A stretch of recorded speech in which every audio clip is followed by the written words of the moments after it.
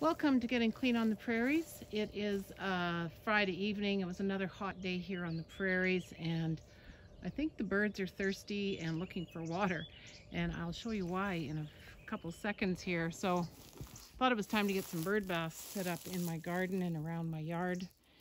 So I found this old basin that luckily doesn't have any holes in it. So got that set up here in the garden with a little solar pump to kind of keep the water moving, and hopefully the birds will find this pretty soon.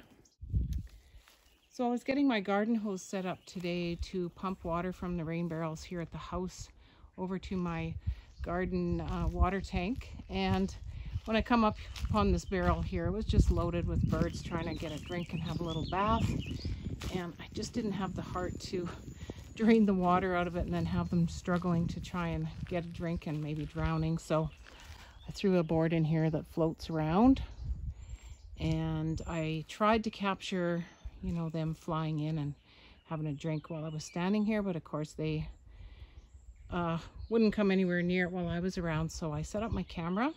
I let it sit for 5 or 10 minutes and they all came rushing back. So I hope you enjoyed this little clip of me videoing the birds enjoying a cool drink and bath on the prairies. So as I stood back and quietly watched and waited for these birds to come back, I seen how they flocked in the trees right beside the rain barrel. There was a lot of chattering going on for quite a while before they felt it was safe to come back to the barrel. And I had a look in my bird book, and these are Bohemian waxwings, and they are a very common bird here on the Saskatchewan Prairie. They show up a lot also in the winter time. They love to eat berries, so I see flocks of them show up to my cotoneaster bushes, and they love to eat those berries off of that.